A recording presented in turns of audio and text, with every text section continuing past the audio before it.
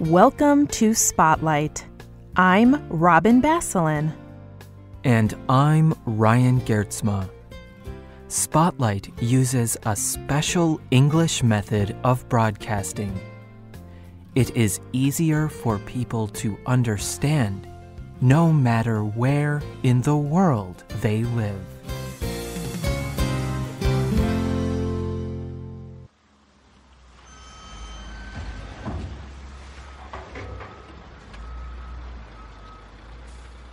There is a building project in the Amazon rainforest in Brazil. Construction workers make wide roads through the trees. They drive big trucks to the Xingu River. There, they empty their loads of rock and sand. The construction site is noisy and busy. Suddenly, 6 small, simple boats arrive on the river. Men jump out of the boats. The men have black and red paint on their faces and bodies. They carry long, sharp spears. But the men with the painted faces do not hurt anyone. They ask for the keys for the trucks and machines. The workers are afraid. Many of them run away. The construction work stops.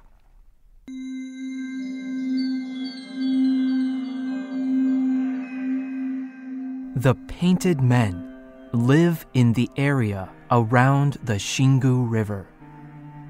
They came to peacefully protest the building project. A power company is building a very large dam on the river, the Belo Monte Dam. This dam will make electricity, but it will also affect the local people. Dam projects have caused protests like this in many places in the world. Today's spotlight is on dams and how they affect people and the environment.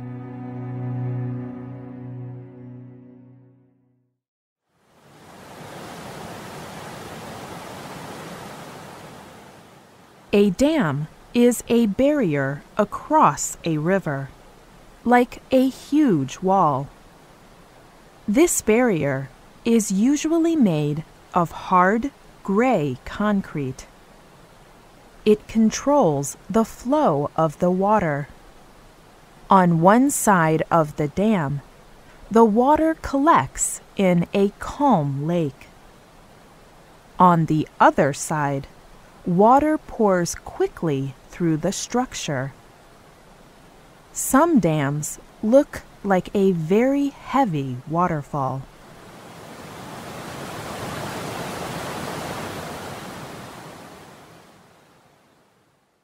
This water does more than create an amazing sight. It moves quickly and turns a turbine. This machine creates electricity. About 20% of the world's electricity comes from dams. And this electricity is renewable. Water does not get used up. It can flow through the dam over and over again. And this does not usually create waste or pollution.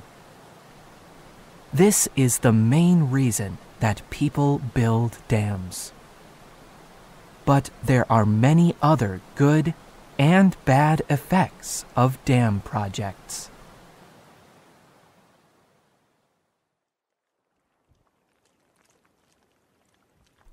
The lake part of a dam is a good place to store water. It can also help to control flooding. people can control how quickly the water flows through the dam. So, if there is too much rain, they can release more water. When there is not enough rain, people can stop the water from flowing.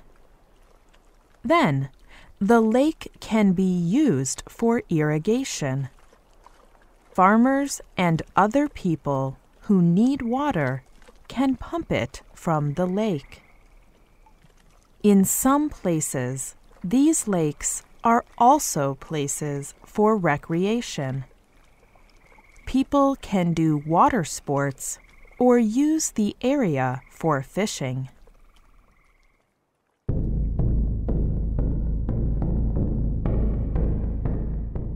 But a dam can also cause many problems.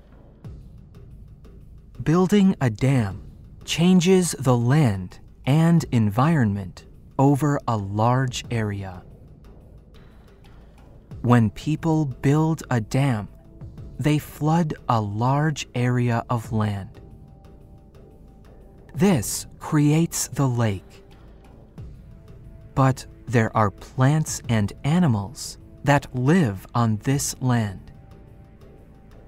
So the animals must leave the area. Trees and plants die under the water. Sometimes there are trees or animals that only live in that area. If they die, then there will be no more of them left in the world. The fish in the Xingu River in Brazil are an example of this.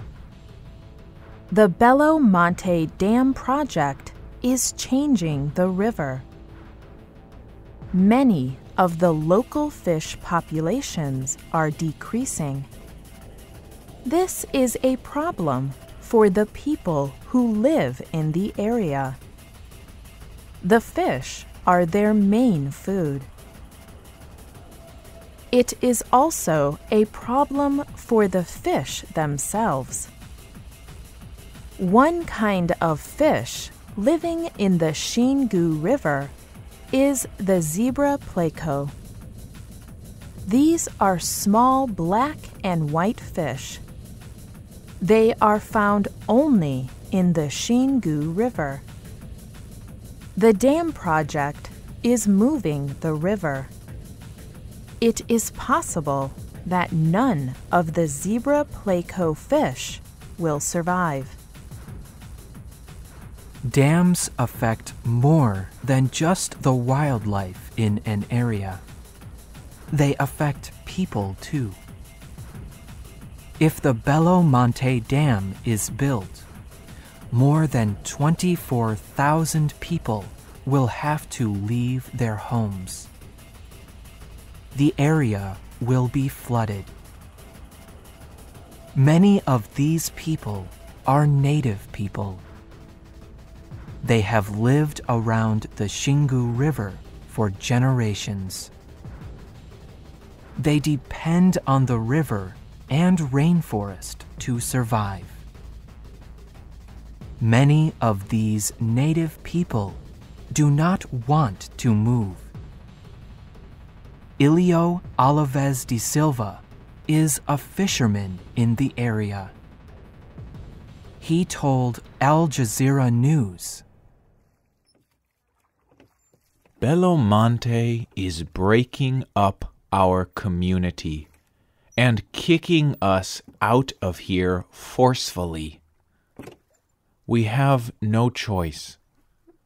For me, the saddest part of this story is that everything I have helped create here, I am now watching being destroyed. The company building the Belo Monte Dam promised they would help the local tribes. Governments and companies sometimes try to work with the communities who live near a dam project. They ask to build a dam in the community, and in return, they may offer to help the people who live there. But the help does not always come.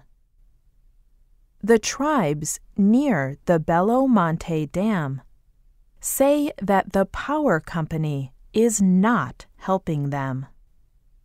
Bebtok is one of the tribal leaders. He explained to Al Jazeera why he and his tribe are protesting the work of the dam. We would not be here today if the company and the government would have done what they promised to us. In my community, nothing has been done. There is no quality health post. There is no school. They have not built a road for us. My road is the river, and that is going to be dried up.